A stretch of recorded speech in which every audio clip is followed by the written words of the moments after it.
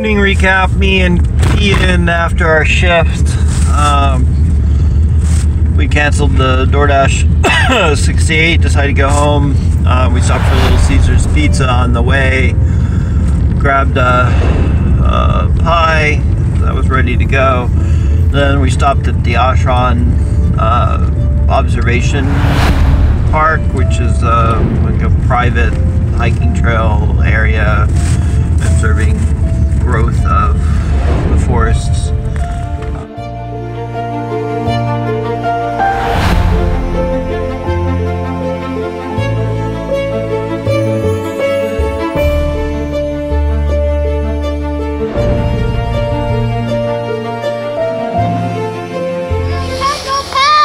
Why can't you go past? Just run through it.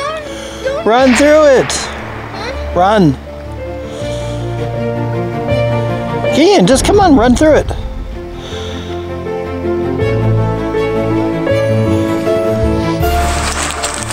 Is that a gunshot? That or fireworks. Come on, you say your gun. Don't really know too much about it yet, but I'll look it up. And then we are, and we headed home. Got a little muddy during our trip, but then Ian got home and put on his Halo costume to show Gregory and to show his mom when he talked to her online. And Ian's tooth kept wiggling, and it finally came out when he brushed his teeth.